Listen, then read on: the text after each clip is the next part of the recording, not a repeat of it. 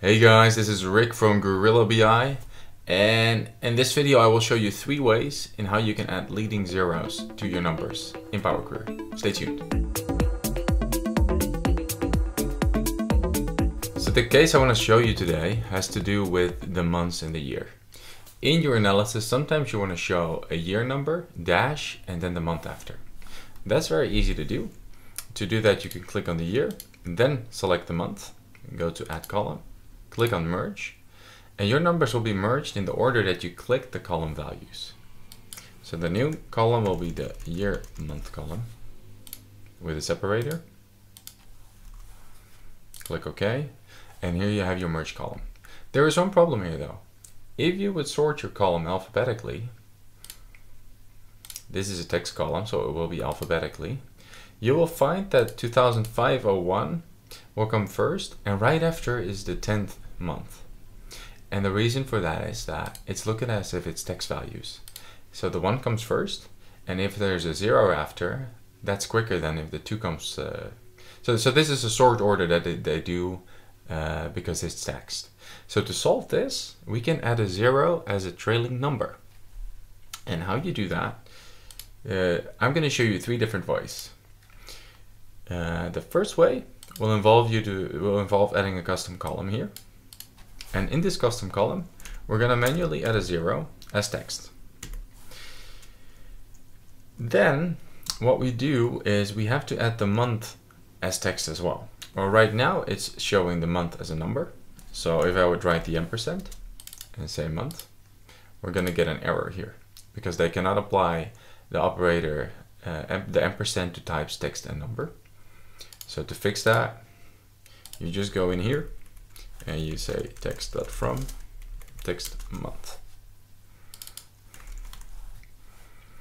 So here you'll have the leading 0, but one problem is still there. If your cell contains 2 numbers, it will also have a leading 0, and you only want this leading 0 if there is a single value in there. So a single digit value. So what we can then do is we could say this entire value that we have, we can write Text.End, and we just take the last 2 values. That's version 1. This is not the ideal method to get your trailing zeros. The second method is preferred.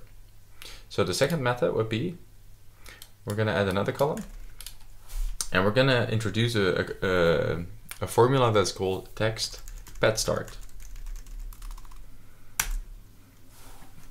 Let me just take the text part away here. So the Text.PadStart function requires you to have 3 arguments. The first argument is the text that you want to have. So for example, I could have the month. Then they want to know how many characters your formula needs to have, your result. So do I want a number with a single digit, 2 digits, 3 digits? In our case, we said we want to have 2 digits in our numbers. So it's a 2. And as a second argument, you can write, if it has less than those 2 digits, which number would you like them to, or which character would you like them to add as a leading character? So we can have the 0 here. Okay. Now there is one problem here still. Again, it does not recognize the value 1 as a text. So again, we have to go in the formula and say Text.From. Okay. And now you have your leading zeros as well. So this is version 2. And if you're really not comfortable with DAX, I'm going to show you a third way, which is not officially a different way than what we just did, but it's just another way in which you could approach it. So what you can do is you can select these columns. Then in the Add Column box, you can go to Column from Examples and click on From Selection. If you click From Selection, it will look at the selected columns and then try to analyze with the AI in Power Query. It will try to analyze how they can form the result that you need. So if I write here, for example, 0, 1, they will add a 0. You will see the suggestion at the top, and they will try to add the 0 to each cell. So if you want it to be correct, you also have to go here. So that when there's 2 digits, it can remain 2 digits. And in the top, you find that it does Text.PadStart, Text.From, and actually it's the same as what we did earlier. The only difference is that it also gives a local culture character, which is not required. And another difference is that you don't have to write it from scratch. So you could press OK. Now with either of these three methods, you could choose what you want to do, but then you can actually combine the year with one of these columns. So we could, for example, say the final result is text from the year.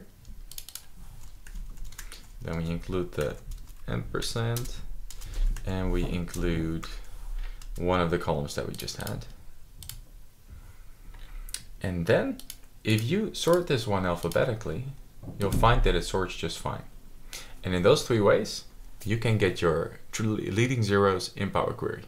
Okay, those were the tips for today. I showed you three ways in which you could do the leading zeros in Power Query. There's not one preferred, but for me, I would have a preference to take the Text.Padstart because the function is meant to do that. And if you want the trailing zeros, you could also have the Text.PadEnd. If you like to look into that, do it by yourself. It works just the same. And yeah, if you like these kind of videos, I will be posting more of this. So YouTube has made it in a way that you only see the videos if you subscribe and click the bell button. So if you don't want to miss any of those, click on the bell button, and I'll see you next time.